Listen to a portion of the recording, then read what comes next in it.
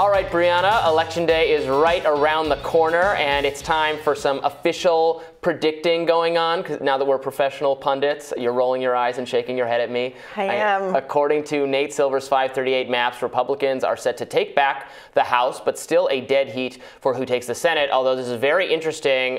This is the Nate Silver, look at that one on the left there, that's the Nate Silver 538 Senate prediction. That's the most favorable it's looked for Republicans. I think he gave, previously they gave Democrats just a slightly more likely to hold the Senate. Now that's flipped the other way. This is all, like, everything is breaking wrong for the Democrats. So I revised my own predictions like a week ago, right before the Oz-Fetterman debate. I said I thought we were probably just looking at another 50-50 Senate, because I think Nevada will flip for the Republicans. Their candidate there, Laxalt, is more normal Republican compared to some of the others. So you're basically taking the claim that all of the MAGA Republicans, as Trump would call it, or bad candidate choice is going to hurt the Republican Party. But every time they've stuck with someone relatively normal, let's say like in the Georgia incumbent, governor's incumbent, it's going to stay.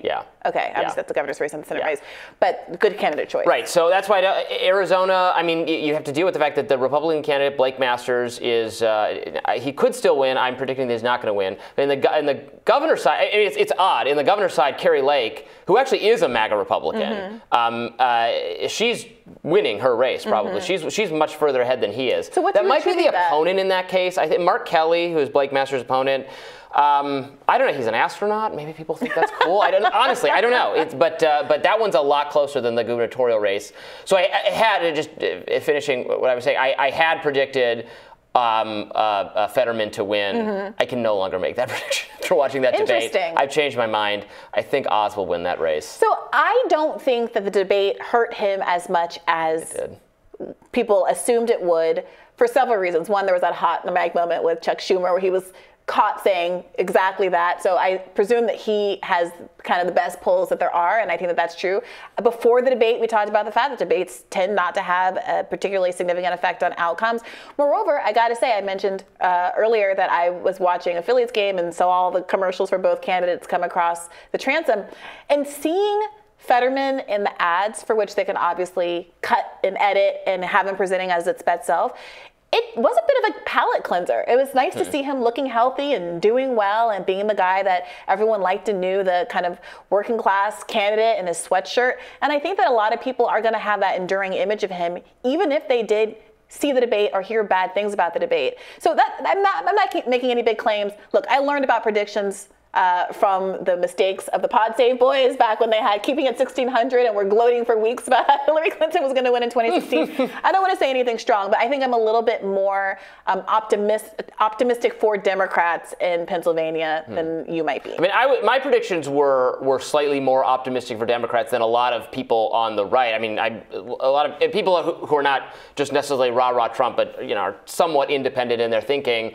are saying that they think Arizona might flip to Georgia, and you're going to have a 53. They think the New Hampshire race might flip, and then we'd be at I think 54. That's getting a little. That's too optimistic for my taste, but yeah, I think I like Oz better at the race. And then, given that's happening, the Georgia race does seem likely to me to go to a runoff. The Libertarian candidate is staying in that race, is getting some out of the vote. So he only has to keep the candidates beneath 50%, Warnock and Walker. Seems to me like that is the most likely thing to happen. And then what? Then if there's a runoff, so here's where I'm not sure. So I changed that on my map. Oh, you guys can put my map on screen if you have it. We'll throw that up there. I changed Georgia to gray because I'm not sure. Why doesn't that's my old. That's my last. That's before I updated it. Okay. That's my last one. So you have it gray now, not blue. Yeah, I changed Georgia to gray because to reflect the runoff. So if Republicans have already won, they have 51 because they have a Nevada flip and they've held Pennsylvania.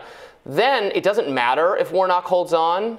And I wonder if that will make Dems very disillusioned and care less about coming to the polls, and then Walker would run. It could I go guess the it other could way, theoretically make it that it's not angry. so important. Yes. But I'm trying to. I mean, the Georgia runoff last time, right? This was so important. Yes. And then Trump very much distracted the Republican base from paying any attention to it, and Democrats got both those seats. Yeah, look, I'm of two minds. One, Warnock has demonstrated his ability to run a successful runoff campaign, and there's definitely the infrastructure in the state to hold him down. Moreover, as we talked about with the guest in an earlier segment, turnout is high, unprecedentedly high, 20% higher than it was in 2018, and historically that does inure to the benefit of Democrats. So, I can't imagine a world where, because Democrats have already lost and because they've been so disappointed by Biden's failure to follow through on all of the treats he had Abrams dangled. Is no longer on the ballot. Warnock will do better. Abrams is depressing the ballot for Raphael Warnock.